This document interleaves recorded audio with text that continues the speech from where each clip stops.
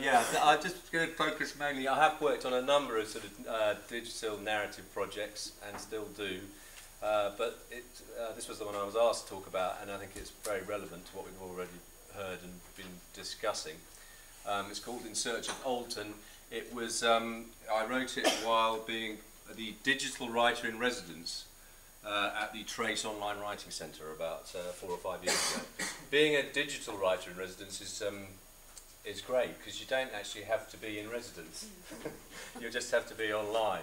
So while it was based at Nottingham Trent University, I was only there a few days a month, and the rest of the time I just had to hang out in various virtual spaces and talk to other writers and people who might be interested in writing, but also talk, interestingly enough, to people who were designers, photographers, came from all kinds of creative backgrounds, but were interested in narrative or telling stories or collaborating in online spaces. So this, half my time was I had to sort of walk it like I talked it, which was to actually write something. And this was what I ended up writing. And it started I think I'll just run you through what it is and how it evolved over time, because I think that has some relevance to some of the issues we've been talking about. I started this actually not as a website.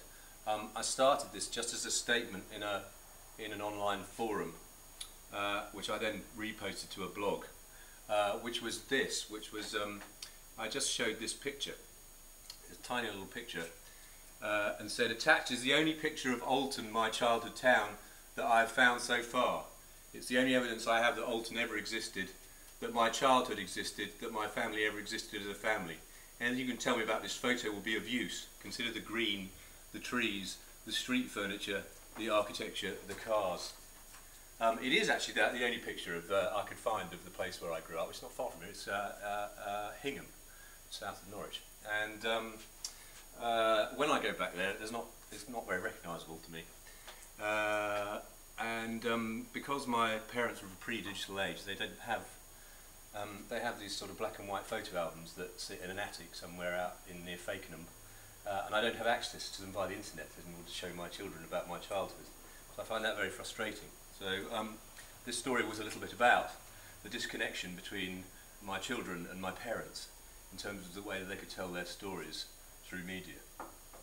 I thought it would be interesting at this point to tell a story about my background based on other people's material rather than my own. So I started with this picture, and very quickly, someone called Mazzy replied and told me about the fact that she lived in Oldton and with her grandparents and had a house there and liked to walk her imaginary dogs there. Now, I happen to know at this point that Oldton didn't exist. I'd made up that word, Oldton. I knew that if you Googled it, you wouldn't find it. And I knew that if you looked for Oldton.com, you'd find me, because I'd bought it. So I'd already set a hair running that if people went looking for it, it wasn't going to be there. There are places called Oldton, O-U-L-T-O-N, down in south of the border in Suffolk, and there are some other ones like Oldton Towers, obviously A-L-T-O-N, but there is no Oldton. Now, there was just me and Mazzy talking at this point, but I realised there were other people watching, so I sent her an imaginary dog.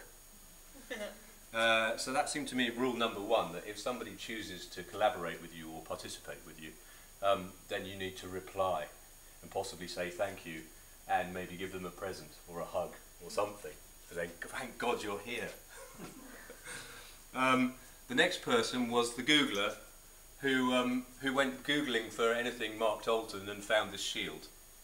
So I knew that was already there, but great that somebody bothered to do it and then send it to me. Here is the shield of Lambert of Oldton. Perhaps you are related to him. His shield has a sheep on it, so a connection with farming. And this is a guy called Paul who runs haikus. So now I had a picture, a dog and a shield. We had some beech tree footage, and then someone found Oldton, Suffolk, and sent it and said, "Are you aware of any Suffolk connections?" Maybe you feel a twang when by the sea many Oldton men were sailors, sailing out. Perhaps some of the Wrights of Oldton were not armers but sailors. They would sit on the bench on that little green in your picture and tell tales of the sea. Later sing songs, sea shanties in the pub. Do you know any sea shanties, Tim? Anyone else? Okay, so now we're into a sing fest. This is things have changed. Actually, this was very good because this then made me realise that I was writing this story a little bit about as to commemorate my dad who died, and so I said, I think you may have me on something here. Many years after his death, my dad's ashes were scattered at sea off the coast near Lowestoft. True. The only thing I know about my dad's death was that he was found in his car on a beach near Oldton, which is why we moved away so suddenly. I don't have any memory of him leaving or saying goodbye. I'm hoping I can perhaps conjure up his farewell as part of this project. In fact, that may well be what this project is all about. Isn't it great to start a story not knowing what it's all about and then being able to admit it? So that's a really liberating thing about the web. You can just start noodling around and scratching an itch and not really knowing what it's about yet, and then somebody else throws it into focus. And then I couldn't resist the joke, which, well, it's a rather weird joke, which was my dad was an alcoholic and depressive and was also a keen sailor in his youth. The only sea shanty I know for, therefore, is What Shall We Do with a Drunken Sailor? There was that actually then got quite a number of people to respond in the forum about how I shouldn't be taking the death of my father so lightly and making rather sick jokes. But it, in fact, you know, it worried another 3 or 4 people out of the bushes, which was quite handy. Now, this so it's starting to build from 1 person to 2 people to 6 people. Around this time, I was lucky enough to get the funding as part of this programme to go around the UK and do creative workshops with people who wanted to know about writing online.